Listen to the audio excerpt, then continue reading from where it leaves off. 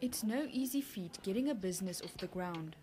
Priscilla Hunter is in the process of starting her own cleaning company. She's one of those who attended Dhakshinamoorthy seminars and now feels more inspired. But funding has been a challenge for many in starting up their own businesses. Baie geïnspireer wees en jy moet eintlik iemand kry wat jou kan 'n mentor wat jou kan lei.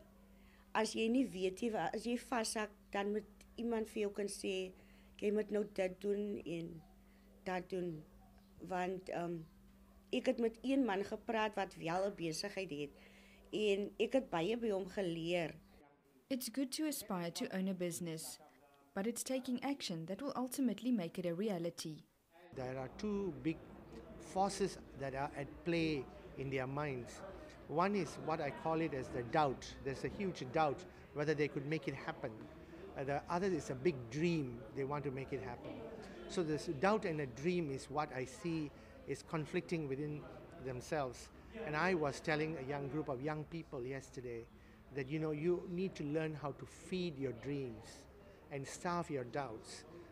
He told those attending to use the internet to maximize business opportunities. There are 4 billion people who are going to be online now. Your market is not just Cape Town, your market is not just South Africa, it's 4 billion people.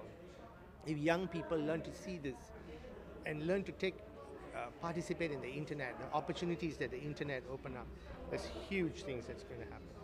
He also called on tertiary institutions to promote entrepreneurship.